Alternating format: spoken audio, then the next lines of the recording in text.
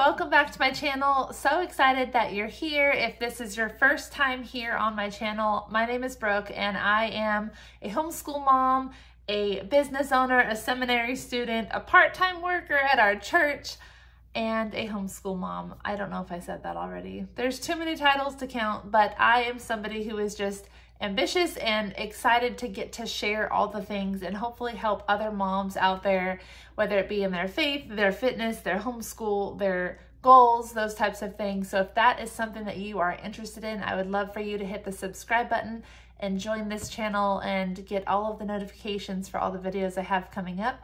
I do post videos every week on Mondays and Thursdays. Our Monday videos are typically a podcast episode based on something along the lines that go with a Christian walk.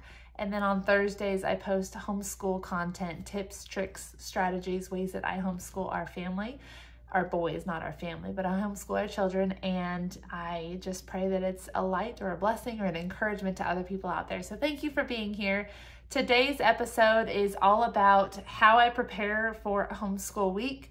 I think that when we prepare for things, there's a saying, it says, fail to plan, plan to fail. And I'm a very big proponent of that. I do think it's very important as a homeschool mom to be prepared ahead of time to show up for the school day, knowing what you're doing and how you're doing it and why you're doing it and all of those things. It just makes for an easier flow for the day. So in today's video, I'm going to be taking you through how I prepare for a new homeschool week. What I did not show in the video is how I keep up with our housework ahead of time. So I kind of get a head start on Sundays. So I do my school week prep on Sunday evenings. Typically, it's what you'll see. And what I didn't picture was just getting the house picked up for the week. So I always on Sundays will dust and vacuum and mop downstairs and get the homeschool area cleaned up and decluttered and organized and ready to go, because, you know, over the weekend things get a little bit crazy. Maybe we didn't clean up from the school week, the week prior. And so I like to go into a Monday morning school day with a fresh, clean slate. And so I make sure that I get all of the homeschool area, the downstairs of our home, picked up, tidied up, ready to go, so that we can wake up the next morning and dive right in without any of that added stress or clutter. So I did get the house cleaned before I started this video that you're gonna see coming up in a bit. And then I dove into all of the preparations for homeschool, and I'll walk you through that in the video. So I hope this is helpful for you. And as always, if you have any questions, feel free to drop them in the comment box below, and I'd be happy to answer them for you. Let's get started. So the first thing I do is fill up water bottles and get them set out on the desk so they are ready to go. The most that I can prepare ahead of time so that we are not in and out of the seats constantly filling water bottles or getting snacks, I do try to do. The next thing I do is I go to each of their little cubbies. We put away everything at the end of each day. So I go through the cubbies and pull out all of their curriculum for the week. Because this is a Sunday prep, I don't have everything already organized, which is what you're going to see me doing here in this video. But I pull out their books, I pull out their binders. I've explained in previous videos what their binders look like.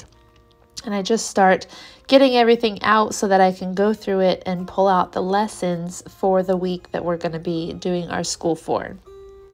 Once I have everything pulled out, I start to go through the curriculum books for the week, and I pull out all of the weekly lessons. Some people do like to keep the lessons in the book. I personally don't like writing in a big notebook like that. I like to have a flat piece of paper, so I would assume that my children are probably the same, make it a little bit easier for them.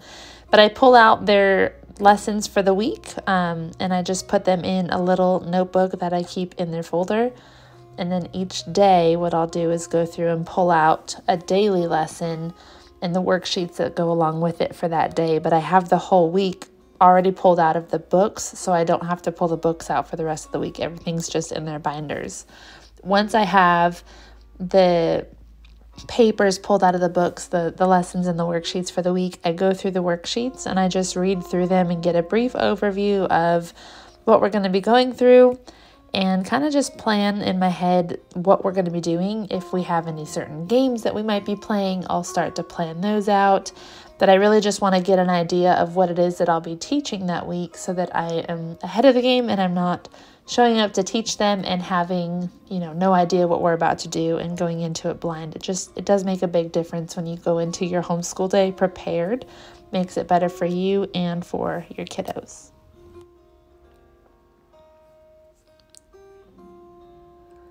The next thing I do is erase our memory verse from the week prior and look up what our memory verse for the next week is going to be. Sometimes I choose our memory verse based on just a verse that I know will speak to all of us or will help us in a certain situation that we might be facing that week, or in maybe some attitude shifts that we might need, or just reminders that we need to be focused on scripturally. So it just depends on kind of what we need that week, but I do pick a verse each week for all of us to memorize together. My husband usually participates with us in this as well, and it makes it really fun for all of us to kind of get to test each other at the end of the week and see who knows the verse. It's a little bit of an unspoken competition to see who has it, and just a fun way for us to include Dad in homeschool and get God's word into our hearts and our minds.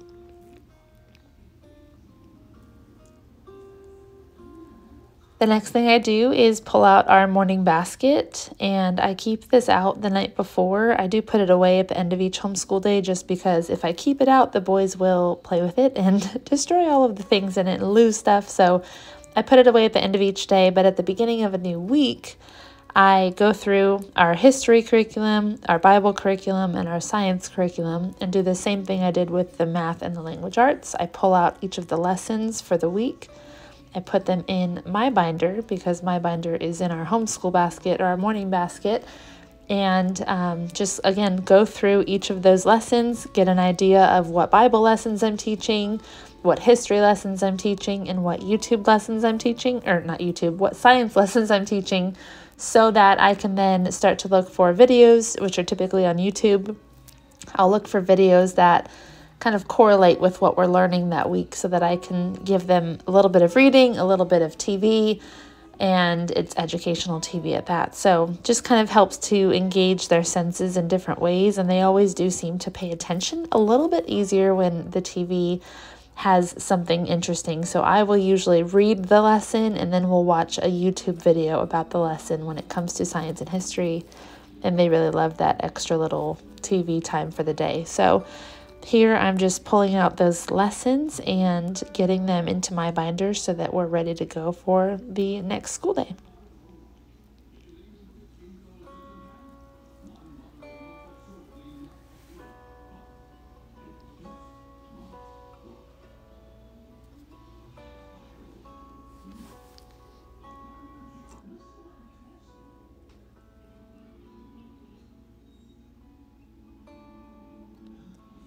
Once we have everything kind of looked over, I clean out the basket a little bit if there's anything extra in there, and I just stage it for the next day. So as soon as we wake up and get ready for our homeschool day, we can dive right in. Everything's pulled out and ready to go. There's no guesswork as to what we were doing, and it just makes our homeschool mornings so much easier.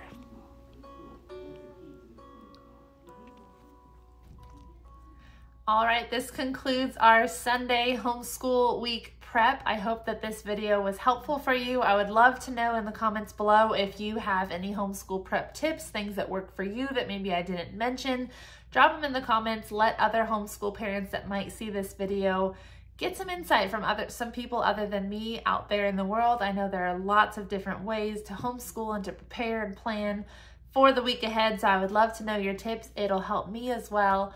And I just thank you for taking the time to watch this video. And as always, I pray that it was a blessing to you, that you're taking a quick nugget away that you can apply in your own homeschool journey. And I wish you the best week and the best start to the new homeschool year.